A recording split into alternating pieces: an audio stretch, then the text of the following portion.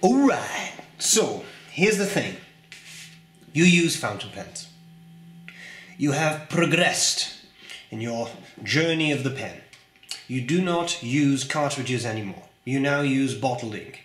You're on the road. Maybe you're a student. You're in class. Your pen runs out. Maybe you're a businessman or a businesswoman. Maybe you're a representative. You're in your car. Your pen has run out of ink. Maybe you're in a meeting. You cannot just take a giant bottle of ink. What do you do? I do apologize. That was a very annoying thing to do, and I do apologize. But I had a lot of caffeine. So, what do you do? Well, of course, there was the Visconti traveling inkwell, right? Interesting concept. I have reviewed it. I have spilled a lot of ink with it. And now Dante Del Vecchio has left, the founder of the company has left Visconti and is now working with Pineider. Now Pineider has launched its own traveling inkwell, and I will be honest, I like this one a little better than the Visconti inkwell, and I'll tell you why. It's smaller. The Visconti inkwell was a taller product, which made it a little awkward to carry around. This, I think, is a lovely size. It would fit a purse, it would fit a backpack, it may even fit a larger pen case. I happen to have here, by coincidence, a Galen leather case. This holds 5 pens, and I'm pretty sure I can make this work. It's a little tight, but look, fits perfectly well. And here we have a large pen like the Opus 88 to give you a bit of a size comparison. Boom. Okay, so that works pretty well. Now, I am going to tempt fate and try to ink up a pen with this thing online. But this is one thing I want to talk to you about. This was sent to me by Joost Appelboom of Appelboom Pennen. Comes in a cute little box. There is another object I want to talk to you about as we're on the topic of filling pens on the road and such. But basically, this is what you get. So you get this box. It is $19.95, so about 20 euros. It holds 10 cc's of ink. It's not cheap for something that's basically a tube, but on the other hand, this is the type of thing you purchase once and then you can use it many, many times, right? I don't see how this would really wear out really quickly. Little cardboard box, right, has a couple of interesting features on it. One is basically a size measuring device, because the pen that you put in here has to have a minimum diameter and also cannot exceed a certain maximum diameter. So with these little holes in the box, you can check, let me check, if you're a good fit. Yeah, I'm a fit, right? So that's good. Now, of course, you don't want to try to stuff something that's too large into something that is too tight, right? I know all about it. God, I wish Aziza was here. She would destroy this comment right now. I would get destroyed. Oh well, okay, so there is a box, right? And in the box is 3 things. There is, of course, your traveling, almost used the old term, the portable filler, sorry, Freudian slip. There's this box, right, great. And then there is some other stuff, like your little manual, useful, because this may seem like it's simple to use, but there are some steps, right? Manual in Italian and English, also useful.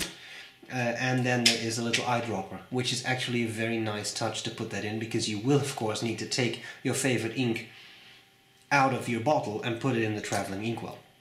Okay, the inkwell itself holds 10 cc's of ink, has a cap that does not come out easily, which of course is a good thing, because if this would pop off easily, then whatever you're carrying this ink in is going to be stained with that ink.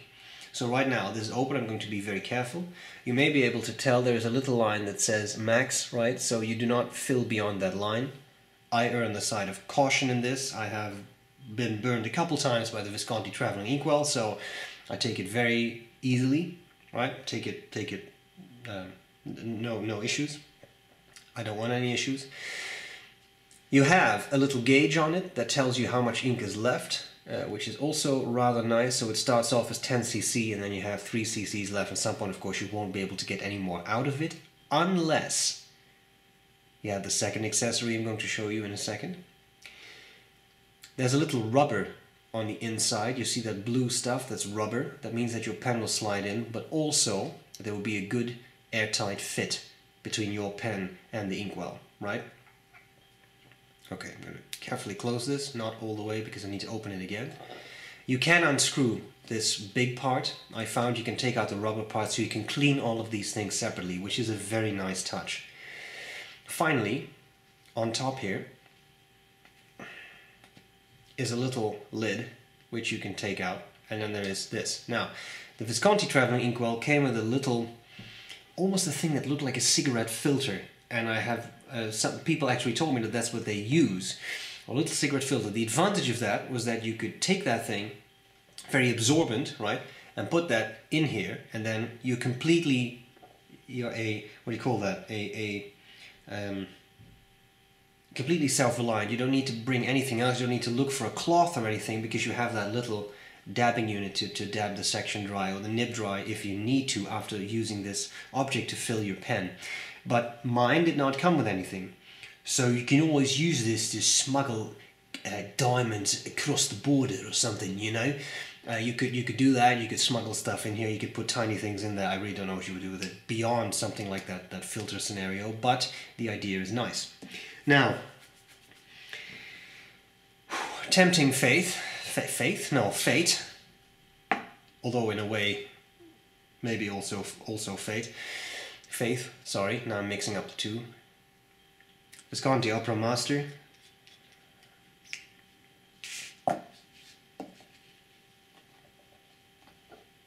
I'm working on it.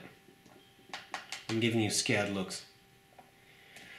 The theory of the Visconti traveling inkwell was that when it comes to a Visconti double reservoir power filler, you should be able to fill up the entire pen. Now if you stick this thing in a bottle of ink and I push this down, create a vacuum, ink is drawn up, you never get a full fill. It never works. There is a trick you can use to get that full fill, which I have a video on, but you won't. Now, because this creates a vacuum, supposedly it works very well. I'm going to try to make this happen. I don't know what will happen exactly. Okay, that's a good fit. I won't push that in any farther. Now, I have to expel some air there. I'm going to put my finger on there because I'm going to first push some air into it. I don't want this thing to pop off. It has happened in the past. And then we're going to see what happens. I'm trying to do this in such a way that you can see as much of what's going on here as possible. Maybe there, tilt it a little bit so you don't have so much of a reflection. There we go, I'm going to push it. Boom. Half fill. Okay, so this is what I would get out of a normal ink bottle too. Okay, so I don't get the full fill, that's okay. Another thing I want to see is how much ink is on the section. Almost nothing. Let me close off this little thing. Okay, so first of all, we have used up a few cc's of ink. Kind of nice. And the section, you see it's almost ink-free. There's a couple of tiny drops. Well, don't complain about it. You're a fountain pen user. That's what you can use your fingers for, right? Almost nothing on my hand. And that's pretty sweet. So if you were to carry a little cloth, if you were to put one of those cigarette filters in the portable filler, sorry, I just want to make sure I label it properly, then you wouldn't have to carry anything. And it works pretty well. You saw this worked well, the thing didn't pop off, so pretty good. This will write, yep, straight away, because the feeds have been saturated. Lovely, works well. So, I'm quite happy with that. Now, talk a little bit more about that. I think it's a great invention. I think it's nice. I think it's useful. This is something that I would keep in the office. I don't need a giant bottle of ink in the office. I just want this, right? I have what I need. There are some advantages and disadvantages. One clear advantage is that this is very useful. It's a very handy little tool. However, there are disadvantages as well. Disadvantages, it will only hold one ink. Yeah, that's the way it is, right? People complain about it, that's the way it is. But then I always think, yeah, but so does a bottle of ink. I mean, what do you expect, right? It'd be really cool, free suggestion, if they would make one that has two reservoirs. So basically one of these and then connect it to that another one of those. It'll become a little bigger. I think it has potential. But on the other hand, yeah, then you can carry one ink. Yeah, that's the way it is. You may have to buy multiples. 20 euros, not cheap for what's basically a tube. But that's the thing though. It's not just a tube. People say that, and I'm not trying to defend this product. I mean, I'm not involved. I don't get any profit out of the sales of this thing.